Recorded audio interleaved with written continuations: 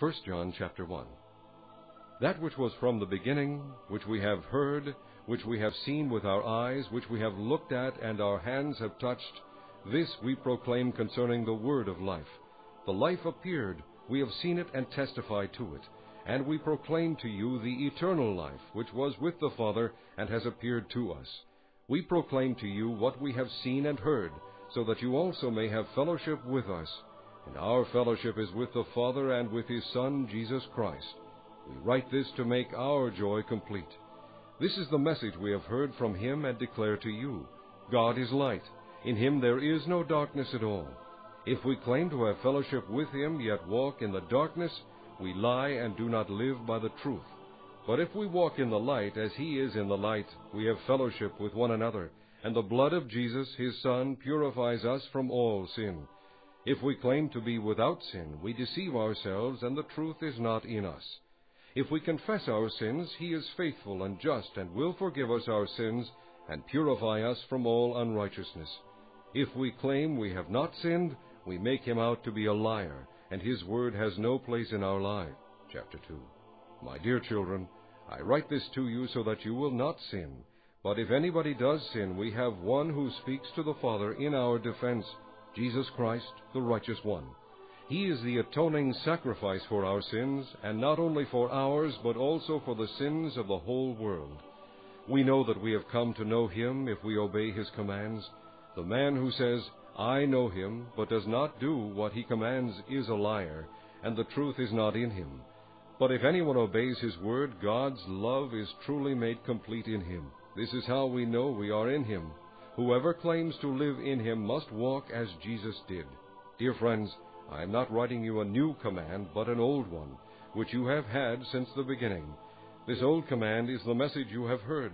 Yet I am writing you a new command. Its truth is seen in Him and you, because the darkness is passing, and the true light is already shining. Anyone who claims to be in the light but hates his brother is still in the darkness. Whoever loves his brother lives in the light, and there is nothing in him to make him stumble. But whoever hates his brother is in the darkness, and walks around in the darkness. He does not know where he is going, because the darkness has blinded him. I write to you, dear children, because your sins have been forgiven on account of His name. I write to you, fathers, because you have known Him who is from the beginning. I write to you, young men, because you have overcome the evil one. I write to you, dear children, because you have known the Father. I write to you, fathers, because you have known Him who is from the beginning. I write to you, young men, because you are strong, and the Word of God lives in you, and you have overcome the evil one. Do not love the world or anything in the world. If anyone loves the world, the love of the Father is not in him. For everything in the world, the cravings of sinful man, the lust of his eyes, and the boasting of what he has and does, comes not from the Father, but from the world. The world and its desires pass away, but the man who does the will of God lives forever. Dear children, this is the last hour. And as you have heard that the Antichrist is coming, even now many Antichrists have come. This is how we know it is the last hour. They went out from us, but they did not really belong to us. For if they had belonged to us, they would have remained with us. But their going showed that none of them belonged to us. But you have an anointing from the Holy One, and all of you know the truth. I do not write to you because you do not know the truth, but because you do know it, and because no lie comes from the truth. Who is the liar? It is the man who denies that Jesus is the Christ. Such a man is the Antichrist. He denies the Father and the Son. No one who denies the Son has the Father. Whoever acknowledges the Son has the Father also. See that what you have heard from the beginning remains in you. If it does, you also will remain in the Son and in the Father. And this is what He promised us, even eternal life. I am writing these things to you about those who are trying to lead you astray. As for you, the anointing you received from Him remains in you, and you do not need anyone to teach you. But as His anointing teaches you about all things, and as that anointing is real, not counterfeit, just as it has taught you, remain in Him. And now, dear children, continue in Him, so that when He appears we may be confident and unashamed before Him at His coming. If you know that He is righteous, you know that everyone who does what is right has been born of Him. Chapter 3. How great is the love the Father has lavished on us, that we should be called children of God, and that is what we are. The reason the world does not know us is that it did not know Him. Dear friends, now we are children of God, and what we will be has not yet been made known. But we know that when He appears, we shall be like Him, for we shall see Him as He is. Everyone who has this hope in Him purifies himself just as He is pure. Everyone who sins breaks the law. In fact, sin is lawlessness, but you know that He appeared so that He might take away our sins. And in Him is no sin. No one who lives in Him keeps on sinning. No one who continues to sin has either seen Him or known Him. Dear children, do not let anyone lead you astray. He who does what is right is righteous, just as He is righteous. He who does what is sinful is of the devil, because the devil has been sinning from the beginning. The reason the Son of God appeared was to destroy the devil's work. No one who is born of God will continue to sin, because God's seed remains in him. He cannot go on sinning, because he has been born of God. This is how we know who the children of God are, and who the children of the devil are. Anyone who does not do what is right is not a child of God, nor is anyone who does not love his brother. This is the message you heard from the beginning. We should love one another. Do not be like Cain, who belonged to the evil one and murdered his brother. And why did he murder him? Because his own actions were evil and his brothers were righteous. Do not be surprised, my brothers, if the world hates you. We know that we have passed from death to life because we love our brothers. Anyone who does not love remains in death. Anyone who hates his brother is a murderer, and you know that no murderer has eternal life in him. This is how we know what love is. Jesus Christ laid down His life for us, and we ought to lay down our lives for our brothers. If anyone has material possessions and sees his brother in need, but has no pity on him, how can the love of God be in him? Dear children, let us not love with words or tongue, but with actions and in truth. This then is how we know that we belong to the truth, and how we set our hearts at rest in His presence whenever our hearts condemn us. For God is greater than our hearts, and He knows everything.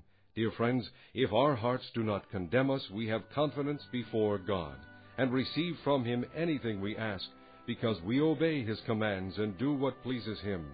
And this is His command, to believe in the name of His Son, Jesus Christ, and to love one another as He commanded us. Those who obey His commands live in Him, and He in them, and this is how we know that He lives in us. We know it by the Spirit He gave us. Chapter 4. Dear friends, do not believe every spirit, but test the spirits to see whether they are from God, because many false prophets have gone out into the world. This is how you can recognize the Spirit of God. Every spirit that acknowledges that Jesus Christ has come in the flesh is from God, but every spirit that does not acknowledge Jesus is not from God. This is the spirit of the Antichrist, which you have heard is coming, and even now is already in the world. You, dear children, are from God, and have overcome them, because the one who is in you is greater than the one who is in the world. They are from the world, and therefore speak from the viewpoint of the world, and the world listens to them. We are from God, and whoever knows God listens to us, but whoever is not from God does not listen to us. This is how we recognize the spirit of truth and the spirit of falsehood. Dear friends, let us love one another, for love comes from God. Everyone who loves has been born of God and knows God. Whoever does not love does not know God, because God is love. This is how God showed His love among us. He sent His one and only Son into the world that we might live through Him. This is love, not that we loved God, but that He loved us and sent His Son as an atoning sacrifice for our sins. Dear friends, since God so loved us, we also ought to love one another. No one has ever seen God, but if we love one another, God lives in us, and His love is made complete in us. We know that we live in Him, and He in us, because He has given us of His Spirit. And we have seen and testify that the Father has sent His Son to be the Savior of the world. If anyone acknowledges that Jesus is the Son of God, God lives in Him, and He in God. And so we know and rely on the love God has for us. God is love. Whoever lives in love lives in God, and God in him. In this way love is made complete among us, so that we will have confidence on the day of judgment, because in this world we are like him. There is no fear in love, but perfect love drives out fear, because fear has to do with punishment. The one who fears is not made perfect in love. We love because he first loved us. If anyone says, "I love God," yet hates his brother, he is a liar. For anyone who does not love his brother, whom he has seen, cannot love God, whom he has not seen. And he has given us this command: whoever loves God must also love his brother. Chapter 5. Everyone who believes that Jesus is the Christ is born of God, and everyone who loves the Father loves his child as well. This is how we know that we love the children of God, by loving God and carrying out his commands. This is love for God, to obey his commands. And his commands are not burdensome, for everyone born of God overcomes the world. This is the victory that has overcome the world, even our faith. Who is it that overcomes the world? Only he who believes that Jesus is the Son of God. This is the one who came by water and blood, Jesus Christ. He did not come by water only, but by water and blood, and it is the Spirit who testifies, because the Spirit is the truth. For there are three that testify, the Spirit, the water, and the blood, and the three are in agreement. We accept man's testimony, but God's testimony is greater, because it is the testimony of God, which he has given about his Son. Anyone who believes in the Son of God has this testimony in his heart.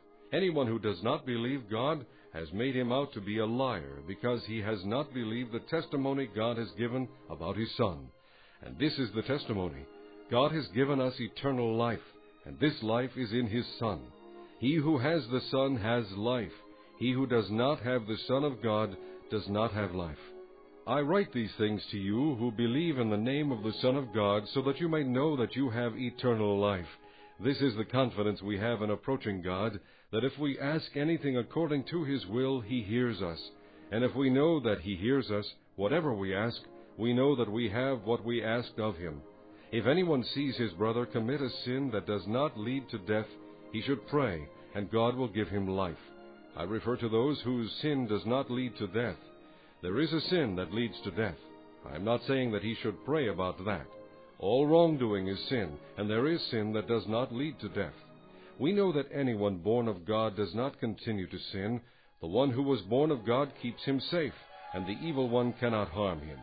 We know that we are children of God, and that the whole world is under the control of the evil one.